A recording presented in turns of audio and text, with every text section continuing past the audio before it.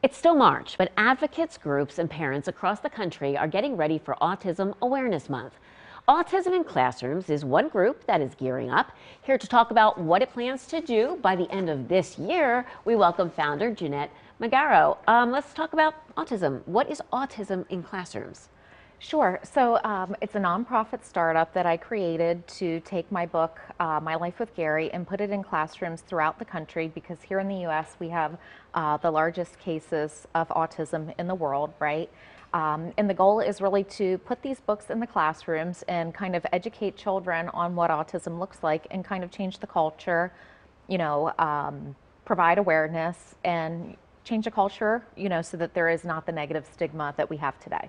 And your advocacy really began with being an advocate for your son. Mm-hmm. Tell us about your son and tell me about the diagnosis. Sure. So, I saw some differences in my son when he was little, and we went through, there's Luciano. It was quite a storm of getting him proper care, and he was finally diagnosed at 10, which is rather late. Wow, yes.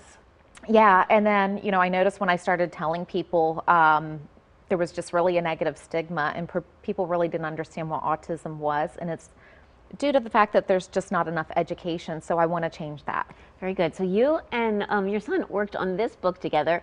Of course, he's not Gary. So explain how this book was written, what the title means. Sure. So this book was written, it's called My Life with Gary because Gary is the part of his brain that he understands works a little bit differently. So he does understand he's autistic. He understands that he sees the world differently, and the counselors had him name that part of his brain.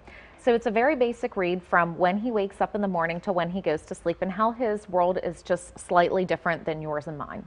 So I know your goal is really to get this into as many hands as you can. And by the end of this year, you want to do something pretty big in Cumberland County.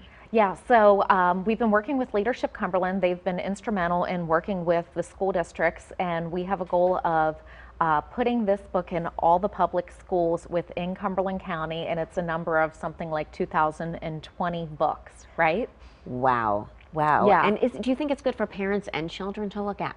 Oh yeah, absolutely. People our age read it because they really don't get it, and it's such a quick read, and once they read it, they're like, now I get it. That's interesting, because I think if you're not impacted directly with autism, you really don't understand. I've asked so many questions about it over the years on the show, but it's tough for me to really understand what that is like for a family. Yeah. Is there any way viewers can support what you're doing or keep up to date with what you're doing? Sure. So, we had to postpone our event this week, which was really going to help fund that. So that's very unfortunate. If they can go to autisminclassrooms.org and they can make a donation. Very good. And that was going to be the Shamrock.